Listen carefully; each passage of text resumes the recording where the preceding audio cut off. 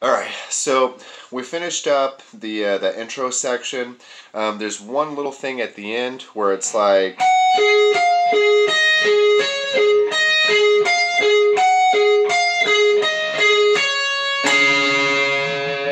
and it holds those, hits both of them, rings out, and then we're kind of doing.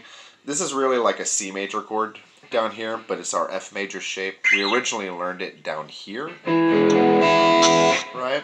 But we're playing it up here, so it's our F major shape, but it's really a C major, right? So it's gonna go right after that little lead part. It's gonna go,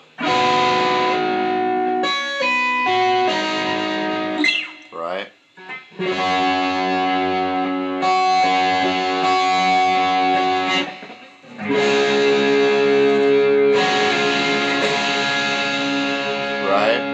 And then it starts the arpeggiated section, which is going to go.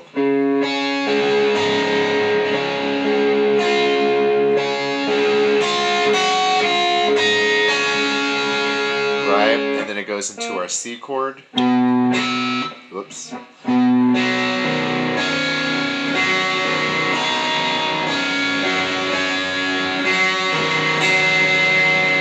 Right? One more time.